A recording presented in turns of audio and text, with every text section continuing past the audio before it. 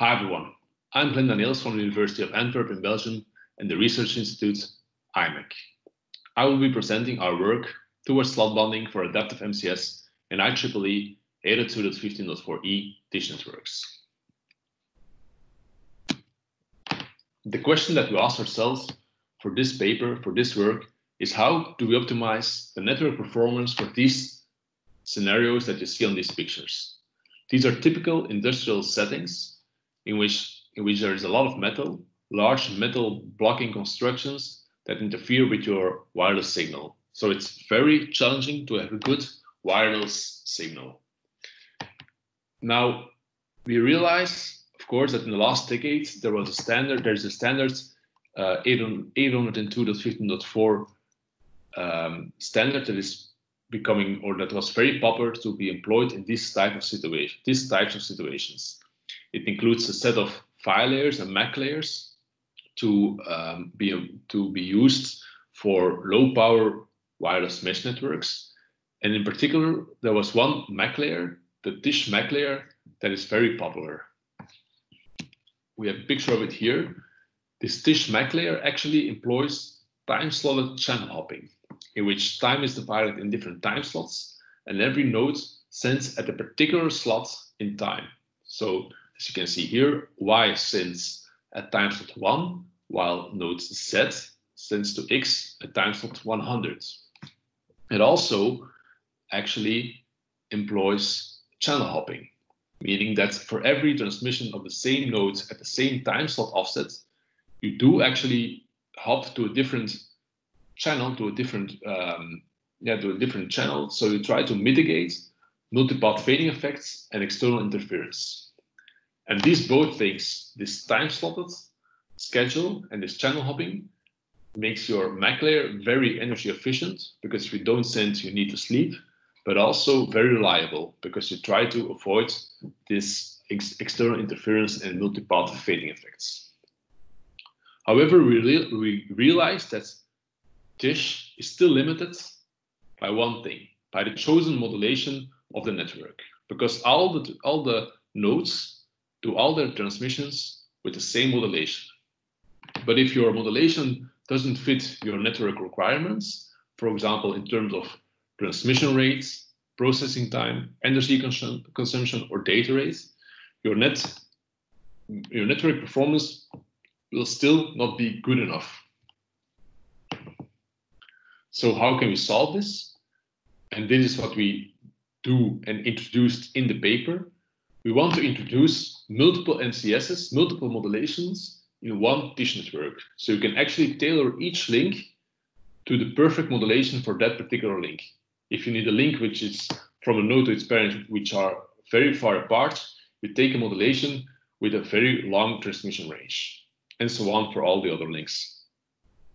So if you have a link which is very short, you can, for example, pick a modulation which is very fast, to have a very good connection, a very fast connection.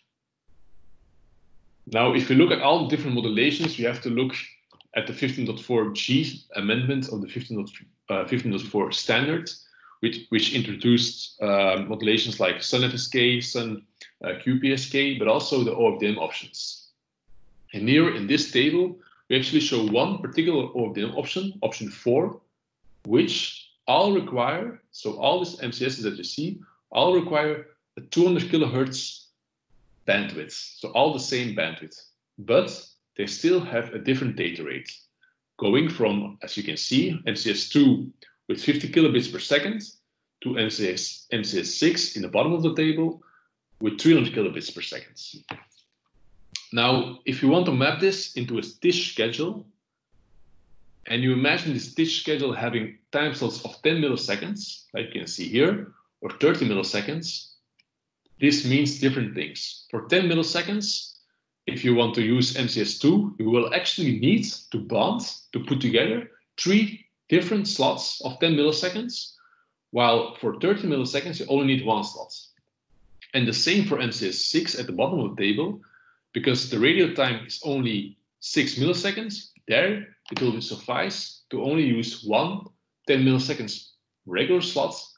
And of course, for 30 milliseconds, you can also use 1 regular slot. But this means that for 30 millisecond slot, you will waste a lot of airtime, slot time in the schedule. While if you use 10 millisecond slots at the left side, you will try to fit or bond together only as much slots as needed. While with 30 millisecond slots, you will always waste some airtime, some slot time. And this is actually exactly what we introduced and proposed in this paper. We introduced the concepts of slot and channel bonding. So again, here is a picture of slot bonding, where you see that for node X to the root, we need to bond 3 slots together to use modulation 1, and then we have 30 milliseconds bonded slots, while for node Y, we have to bond 2 slots together, and then we have 20 millisecond slots to use modulation M2. We also introduced the concept of channel bonding, where you have to do the same with different channels. So if you normally have a channel bandwidth of 200 kilohertz, but the modulation needs 400 kilohertz, you can bond multiple channels together to accommodate this modulation. But in this paper, while introducing also channel bonding, we primarily focused on slot bonding and the analysis of this slot bonding concept. So how did we do this?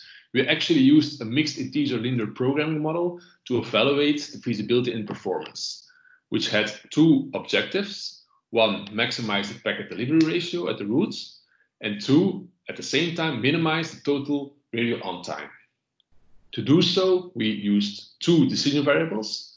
The alpha decision variable that says where a particular node needs to transmit its packets, so in the schedule, and beta, which actually represents the number of repetitions a particular node n can try per packet, with the parameter r. For the exact constraints, we refer you to the paper. So how did we all evaluate this? We did this with a simulation setup in which we looked at OFDM option 4 with 3 channels of 200 kilohertz bandwidth. We used the energy consumption model, which was based on the first commercial available transceiver that supported OFDM and 15.4G actually. And we ignore interference. Our methodology was actually first creating a random topology, which was generated in the 6-dish simulator, and each node randomly selects a parent among all the other nodes. Of course, we have to form a tree, so all the nodes can reach the root. This topology is then fed to the mixed integer linear programming model solver, ROLBI, which gives us an optimal solution, an optimal schedule, which then in step 3, we give back to the 6-dish simulator, which uses this schedule, these resource allocations, as a centralized scheduler for our 6-dish or our dish network. And then we run our simulations using that schedule provided by our model. Now, the first result I have to explain is our omega parameter. This omega parameter actually represents the trade-off between the network PDR, the packet delivery ratio, and the energy efficiency. The higher this omega parameter is, the more slots our model will allocate. So that means actually the more slots that you allocate, the more energy that you will consume. So you become less efficient. While the lower this value, the lower this omega, you will actually allocate less resources, less slots. So you will actually become more efficient because you will sleep more, and sleeping does not cost a lot of energy. And that's exactly what you see here. You see that for the lower values of omega, the energy efficiency goes up, but the PDR also goes down. While for the higher values, 0.3 until 0.9, actually, the PDR is very high, but the energy efficiency is also much lower because you waste more or you consume more energy by doing the transmissions, by doing more transmissions.